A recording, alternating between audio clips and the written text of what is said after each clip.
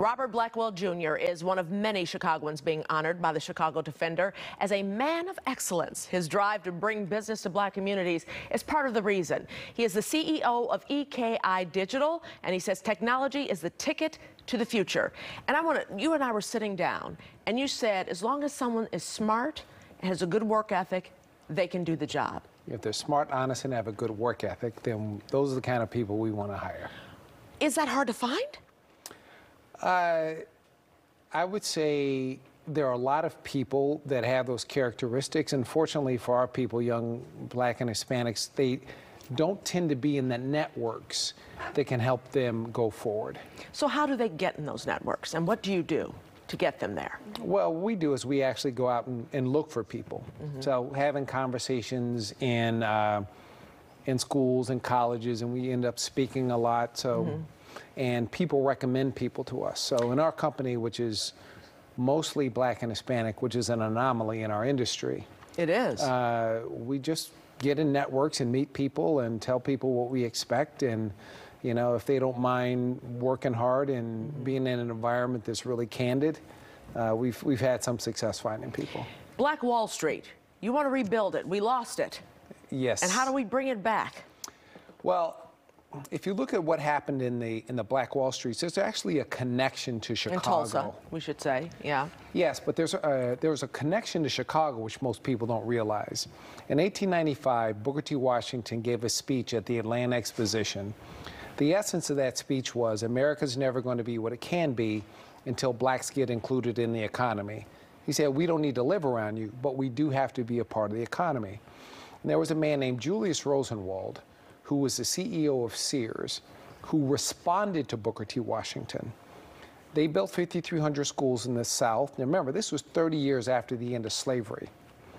And they started the Negro Business Leagues. Not long after that came the Black Wall Streets, where you had some small black entrepreneurs, frankly, that came out of Mississippi, went into Tulsa, Oklahoma, started the Greenwood District, and within about 10 years, you had a prosperous black community. Just 10 years, and that wasn't long. 10 years, yes. So what I believe is we need what I call the fourth great American movement. The first movement was the American Revolution, then the abolition of slavery. They tend to happen once a century.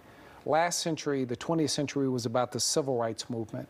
I think now we need a movement of people of goodwill dedicated to proving that the free enterprise system works for everybody. Because there's only one way out of poverty. It's entrepreneurial-led economic activity that leads to the appreciation of education and social capital. Social capital is when you reach back and you pull people from your community along.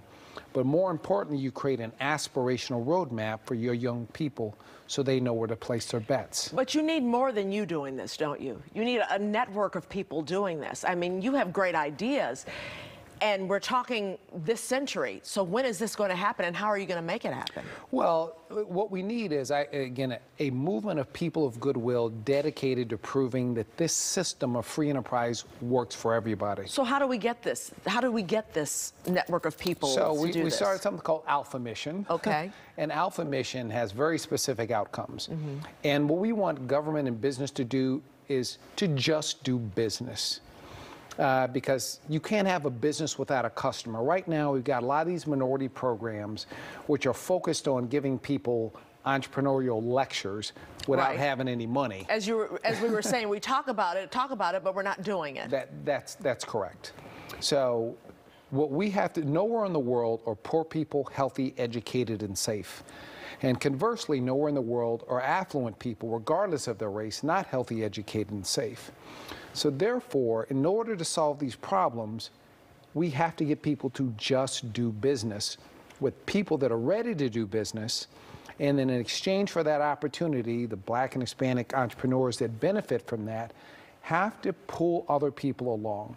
That's how you create social capital. That's how you create wealth. And by the way, that's how we're going to fix some of the challenges that we have in our city and our country. White, wealthy people have been doing that for years. Lots of people. In fact, in 2009, I got invited to do a tour of India. And I met somebody in the central bank, and they kind of gave me the story of India. He said in 1991, they figured out socialism doesn't work. They started to free their economy. Their government started doing business with their small entrepreneurs, which prepared them for the international market. And then U.S. business just did business with capable Asian entrepreneurs. They didn't have any special programs. They weren't trying to save anybody. They just did business. And in a period of 20 years, India and China took 750 million people out of poverty. That's double the population of the United States. During the same period of time, black people went deeper into poverty. So maybe we ought to do what they did.